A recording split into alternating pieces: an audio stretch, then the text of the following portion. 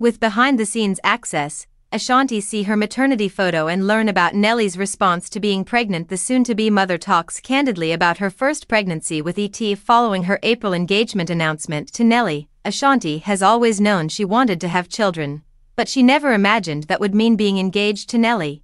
In an exclusive interview with ET's Deidre Behar, the 43-year-old singer says, "Never in a million years did I think we would be here. 10 years ago maybe yes, but after our breakup, I didn't even think we'd ever have a conversation again." Ashanti and Nelly, 49, who called it quits in 2013 but resumed their long-term, intermittent romance last year, had grown incredibly close since they were first spotted together last year, sending the R&B industry into a frenzy.